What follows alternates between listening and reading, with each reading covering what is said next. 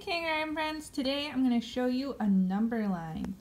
So that's a line with numbers on it. And our number line goes from, what's this number? 0 to 10. Let's count. Ready? 0, 1, 2, 3, 4, 5, 6, 7, 8, 9, 10. What would come after 10? Pause the video and say, I think. You're back. What comes after 10? Did you say 11? Nice job.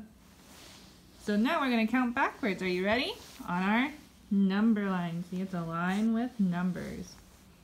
So we're going to start on 10. Ready? 10, 9, 8, 7, 6, 5, 4, 3, 2, 1, 0. Let's start on a different number. Let's start on 4. We're going to count forwards, starting on 4. Ready? 4, 5, 6, 7, 8, 9, 10. Ooh, let's go backwards from 4. Ready? 4, 3, 2, 1, 0.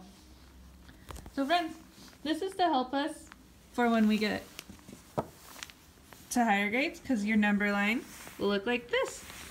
And there's an arrow to show that there's numbers that come after 10, and there are numbers that come before 0.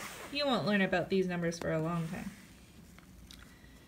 But this is a tool you'll use to help you figure out math problems.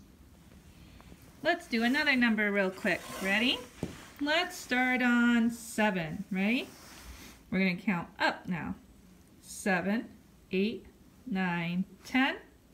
Let's count backwards starting on 7.